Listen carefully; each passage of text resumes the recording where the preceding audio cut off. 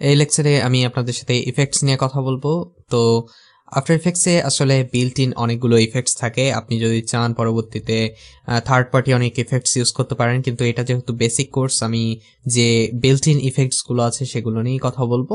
সেই ইফেক্টস গুলো আপনারা কোথায় পাবেন সেগুলো আমি হয়তো এর আগেও বলেছি যে আফটার ইফেক্টস ওপেন করলে এই ডান দিকে ইফেক্টস এন্ড প্রিসেটস লেখা থাকে, এইখানে আপনি অনেক ইফেক্টস পাবেন, ঠিক আছে?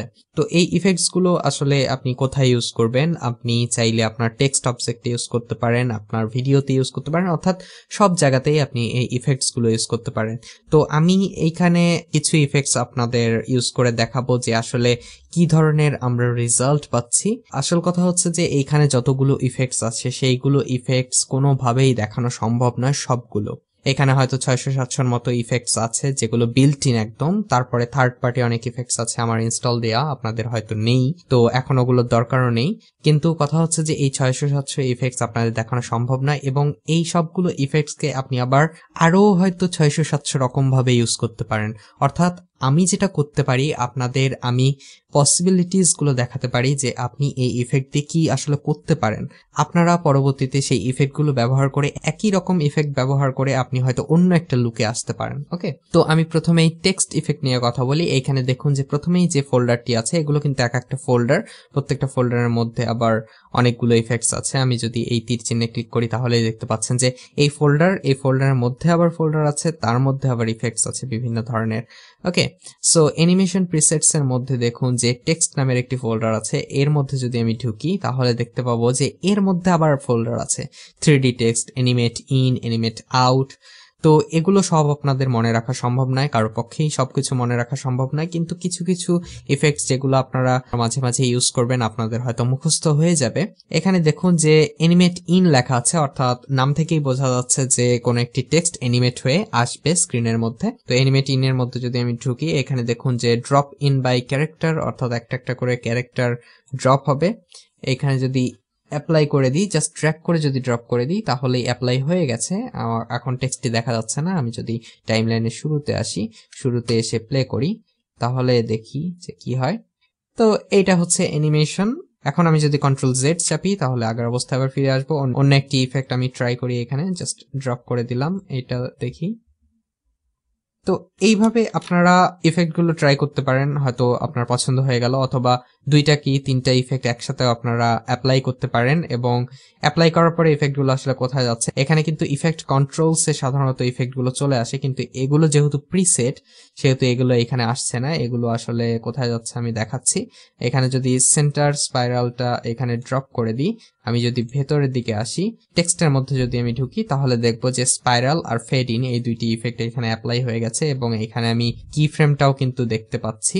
আমি যদি এটার মধ্যে ঢুকি অথবা কিবোর্ডের ইউ কি প্রেস করি, যে কোনো লেয়ার সিলেক্ট থাকা অবস্থায় কিবোর্ডের ইউ প্রেস করলে সেই লেয়ারে যতগুলো কি ফ্রেম আছে সেই কি ফ্রেম গুলো আমি দেখতে পাবো। অর্থাৎ কিবোর্ডের ইউ প্রেস করলাম, এখন দেখুন যে রোটেশন এবং অপাসিটিতে ইফেক্ট অ্যাপ্লাই করা হয়েছে আমি দেখতে পাচ্ছি। এবং আমি যদি চাই তাহলে এই কি ফ্রেম গুলো চেঞ্জ করতে পারি এবং আমার নিজের ইচ্ছা অনুযায়ী অ্যানিমেশন গুলো চেঞ্জ করে নিতে পারি। তো এটা গেল একটা অ্যানিমেশন। আমি যদি এখন এটার সাথে বিভিন্ন ধরনের ইফেক্ট যোগ করি তাহলে কি হয় দেখা যাক। আমি এখানে ইফেক্ট গুলো তুলে দিলাম। এখানে আমি অ্যানিমেট যে ইন ফোল্ডারটি আছে এটা বন্ধ করে দেব, টেক্সটটা বন্ধ করে দেব, তারপরে অ্যানিমেশন যে প্রিসেট আছে এটাও বন্ধ করে দিলাম।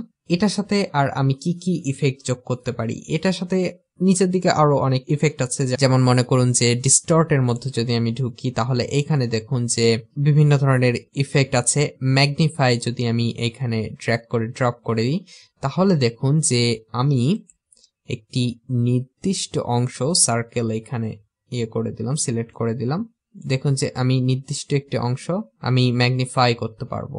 তারপরে আমি যদি কালার কারেকশনের মধ্যে ঢুকি তাহলে দেখুন যে এখানে বিভিন্ন ধরনের ইফেক্টস আছে, ব্রাইটনেস, তারপরে কন্ট্রাস্ট আছে। এখানে যে কোনো ইফেক্ট যদি আমি জাস্ট অ্যাপ্লাই করি, ডাবল ক্লিক করতে পারি তাহলে অ্যাপ্লাই হয়ে যাবে, যে লেয়ারটি সিলেক্ট থাকবে, অথবা জাস্ট ড্র্যাগ করে যদি আমি ড্রপ করে দিই তাহলেও চলে আসবে। এবং দেখুন যে প্রত্যেকটা ইফেক্ট অ্যাপ্লাই করার পরে এখানে ইফেক্ট কন্ট্রোলস এর মধ্যে আমি ইফেক্ট গুলো কিন্তু দেখতে পাবো এবং আমি এই কন্ট্রোলস গুলো চেঞ্জ করতে পারবো। ওকে, এখানে দেখুন যে আমি কার্ভস ইফেক্ট যদি অ্যাপ্লাই করি, এভাবে দেখুন যে আমি অনেকগুলো ইফেক্ট কিন্তু অ্যাপ্লাই করতে পারবো। তো ইফেক্ট গুলো কিভাবে অ্যাপ্লাই হবে, প্রথমে যে ইফেক্ট আছে সেই ইফেক্টের কাজ প্রথমে হবে, তারপরে দ্বিতীয় যে ইফেক্ট থাকবে সেই ইফেক্টের কাজ দ্বিতীয়বার হবে। অর্থাৎ আমি যদি এখানে ব্রাইটনেস অ্যান্ড কন্ট্রাস্ট এখানে তেমন কোনো কাজ করবে না। আমি যদি এখানে টিন্ট ইফেক্ট অ্যাপ্লাই করি, আমি টিন্ট লিখে সার্চে দেবো। অনেক সময় এখানে লিখে সার্চে দেওয়াই বেটার, কারণ খুব সহজে পাওয়া যায়। অথবা আপনি এখানে ইফেক্টের মধ্যে গেলে এখানেও ইফেক্ট গুলো কিন্তু সব পাবেন। ওকে, সো জাস্ট টিন্ট ইফেক্ট যদি অ্যাপ্লাই করি, অ্যাপ্লাই করেও তেমন কোনো কাজ হলো না, কারণ যেহেতু এটা অলরেডি সাদা একটা টেক্সট। সো আমি টেক্সটের কালারটি চেঞ্জ করব, ক্যারেক্টারের মধ্যে যাব, আমি রেড টাইপের একটি কালার সিলেক্ট করি। তাহলে দেখুন টিন্ট ইফেক্ট অ্যাপ্লাই করার কারণে এটা এই ধরনের কালার হয়ে গেছে। তো এখন কথা হচ্ছে যে প্রথমে কার্ভের কাজ হচ্ছে, তারপরে টিন্টের কাজ হচ্ছে। আমি যদি এখানে কার্ভটি বন্ধ করে দিই এবং টিন্টও বন্ধ করে দিলাম, জাস্ট টিন্টটিকে ড্র্যাগ করে উপরে নিয়ে গেলাম। তো টিন্টের কাজ হচ্ছে, তারপরে এখানে কার্ভস এর কাজ। এখানে দেখুন যে আমি এখানে কন্ট্রাস্ট কমা বাড়া করছি। আসল কথা হচ্ছে এটাই আমি বোঝাতে যাচ্ছি যে আপনি ইফেক্ট গুলো অ্যাপ্লাই করবেন, অ্যাপ্লাই করার পরে এই ইফেক্ট গুলো অ্যাকচুয়ালি অর্ডার অনুযায়ী হবে। অর্থাৎ প্রথমে যে ইফেক্ট থাকবে সেটার কাজ হবে, প্রথমে আগে এটা টিন্ট হচ্ছে, তারপরে এটার উপর বিভিন্ন ধরনের কন্ট্রাস্ট কিংবা যে কার্ভের যে ইফেক্ট গুলো আছে সেগুলো আমি অ্যাপ্লাই করছি। ওকে, সো এইভাবে আপনি একটি টেক্সটে এবং একটি ভিডিও ফুটেজে বিভিন্ন ধরনের ইফেক্ট অ্যাপ্লাই করতে পারবেন। এবং এখানে অনেক ইফেক্ট আছে, আপনারা এগুলো নিয়ে হয়তো একদিন চিন্তা করলেন যে একটি ফোল্ডার আমি ট্রাই করব, সেই ফোল্ডারে যতগুলো ইফেক্ট আছে একটি টেক্সটে অথবা একটি ইমেজের ওপর আমি একটা একটা করে অ্যাপ্লাই করতে থাকবো এবং দেখবো যে আসলে কি হয়। এইভাবে করলে আপনারা শিখতে পারবেন। এবং আমি যখন প্রত্যেকটা লেকচারে বিভিন্ন নতুন নতুন কাজ দেখাবো, তখন হয়তো কিছু কিছু ইফেক্ট আমি আপনাদের দেখিয়ে দেবো যেগুলো সাধারণত ব্যবহার করা হয় বিভিন্ন কাজে।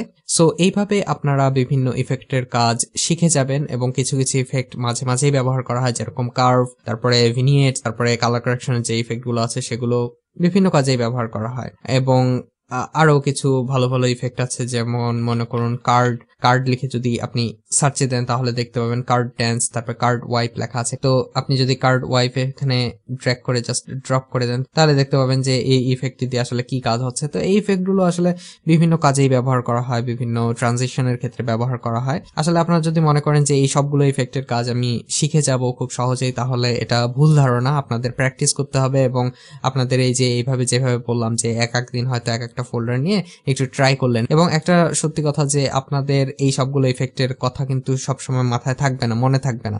যখন কাজ করতে যাবেন অটোমেটিক্যালি হয়তো চলে আসবে যে এই ইফেক্ট এখন হয়তো ব্যবহার করা যায়। এবং অনেক সময় এমন হতে পারে যে আপনি নিজেও জানবেন না যে আসলে কোন ইফেক্ট আপনার অ্যাপ্লাই করতে হবে, কিন্তু হয়তো আপনি জাস্ট ট্রাই করবেন একদিন কি 2 দিন, আপনি তখন পেয়ে যাবেন যে হ্যাঁ এই ইফেক্টটি ভালো লাগছে, কিংবা আগে যে ইফেক্টটি ছিল সেটা চাইতে এটা ভালো লাগছে। তো এইভাবে আপনার ইফেক্ট গুলোর কাজ শিখে যাবেন। এবং আফটার ইফেক্টসে নামের সাথেই ইফেক্টস আছে, অর্থাৎ এটা আসলে ইফেক্টেরই কাজ। অর্থাৎ ইফেক্টস এর কাজ আপনি যত ভালোভাবে শিখতে পারবেন কিংবা ইফেক্টস কে যত ভালোভাবে কাজে লাগাতে পারবেন, আফটার ইফেক্টস তত ভালোভাবে ইউজ করতে পারবেন।